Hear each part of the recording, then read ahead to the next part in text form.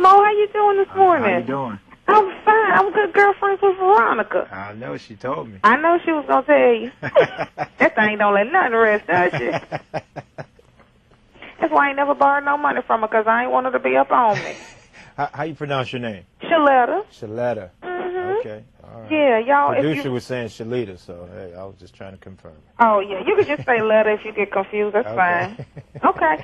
And they're going to tape it and ship it to me, so we're just going to do it over the phone, if that's okay with you. And we can, huh? Yeah, no problem. We're going to do it over the phone? Yeah, we're just going to do it like this. Okay. Yeah. Okay.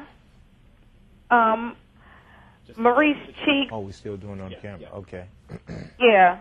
Okay, so I'm gonna be on the phone. You're gonna be on camera. So we'll go ahead and get started. I'll do a little introduction and then we'll just start chatting. Okay. Maurice Cheeks, NBA All-Star, now NBA coach, joins me on the phone. Mr. Cheeks, it is an honor to have you here with us this morning on Crossroads. Thank you so much for being a part of the show. Thanks for having me. Now, I called you because a friend of mine has the gout. Right. And he didn't want to go to the doctor. You know, you men, y'all have to be, have a bullet wound in you. Somebody stab you in the neck for you to want to go to see a physician.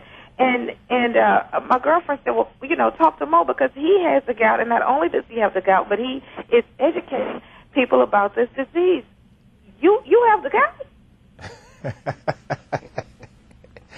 I have gout. It's a form of arthritis, and it's a very, very painful arthritis. And, he may not understand why he has it. The main thing is that he goes to the doctor. I think that's the main thing. And I myself am fortunate to have a trainer and doctors at my disposal. And I think if he has to make sure he goes to the doctor because there are different things that the doctor can tell him that I cannot tell him to make sure that he understands about it. And he can also go to www.gouteducation.org and he can get more information on it, but it is something that he cannot explain to you about the pain because it's a very, very painful condition, and he may be a little hesitant about going to the doctor, but if it's not treated, it can have long-term effects on it. So the main thing is that he goes to the doctor and gets it treated. So how did you get diagnosed? You were just having these pains and had somebody look at you, or?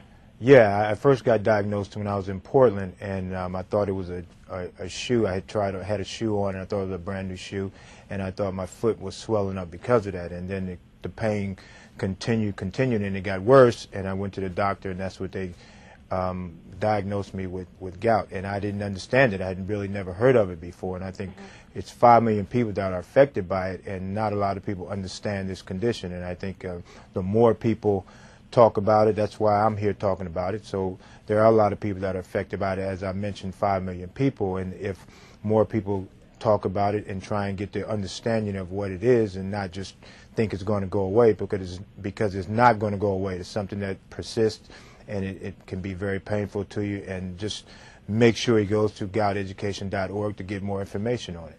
Now, how have you treated this disease? Because you've obviously been living with it, you've been battling through it, you've been treating this condition. How have you taken care of yourself? Well, again, I've always had a trainer and a doctor at my disposal, and there are different things that can be treated for it, and that's the reason why he has to go to the doctor, because if you go to the doctor, there are different things that different people, different doctors can tell you about.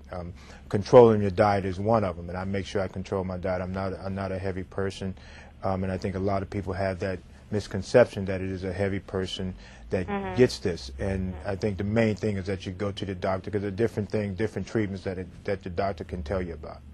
Now, enough about this gout stuff, because you got me thinking I got pains in my foot this morning. I'm looking and trying to find out what's wrong with me. You guys did a great job this past season. The 76ers were in the playoffs. What happened over there? You guys just came alive this year. We had some young guys. The young guys just kind of stayed with the program. We were not as good early on. We had some young guys that stayed with the program that we started out on, and as a result, we got some wins out of it. And fortunately for us, we were able to make the playoffs, and we're just looking to get better night in, night out, and hopefully next season will be even better. So what do you have planned for next season? Because you pulled the rabbit out of the hat this season, and nobody saw you coming So what do you got planned for next season? Well, it's just that our young guys are going to get better. I think that was one of the main things that happened throughout this season, that our young guys got better. And I think there's a misconception of putting young guys out on the floor, that they have to be seasoned veterans, and we've proved that you can put young guys out on the floor and they can learn on the fly, and that's exactly what happened. So we know people are going to be ready for us next season, and we're going to just get better throughout this off season. Now, what does it do for you when you see those young guys out there playing? Does it remind you of the days back when you were, the young guy on the team, the rookie, everybody, was looking at a skinny little Mo Cheeks, little young Mo Cheeks? Well, it's a little different. When I was playing just a couple years ago. Yeah, okay. When I was playing a couple years ago, I was the only young guy on the team. Nowadays, we have 4 or 5 young guys on the team at the same time. So each one of those guys are learning a little bit, but it makes a coach proud when you see young guys out there. They're trying, they're listening, and they're putting their efforts out on the floor, and that's exactly one of the reasons why we won during this season. Now, Mo, how has basketball changed since back when you were playing to now? I remember when you were playing, and Dr. J, people would look up to the basketball players as role models, and now the parents are saying, these guys have the tattoos and they're getting in trouble off the court, and we need to find some other role models for our kids.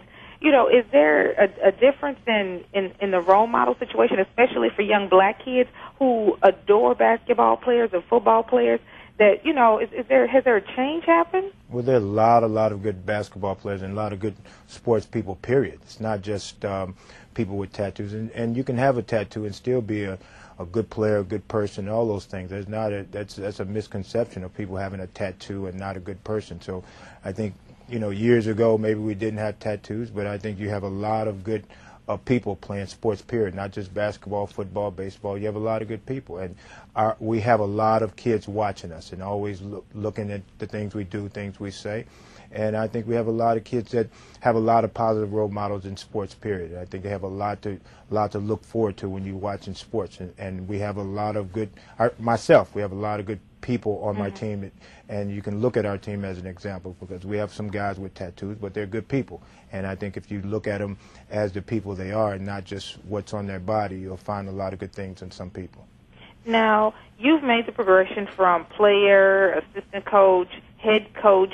Are you going to move up in the ranks anymore? What's the next plan for Mo Cheeks' NBA career there? Well, right now I'm just sticking to trying to be the best coach I can possibly be, and let the future take care of itself. But right now I'm trying to make the Philadelphia 76ers play as best they possibly can, be the best they can be on and off the court, and we'll see what happens in the future later on. All right. And any words of advice for young guys who are looking at the show this morning and wanting to follow in your footsteps? What advice would you give them? Well, just be true to yourself. Whatever you're capable of doing, don't let anyone tell you can't do it, but be true to yourself and understand what you have to do to be. You don't have to be great, just be good.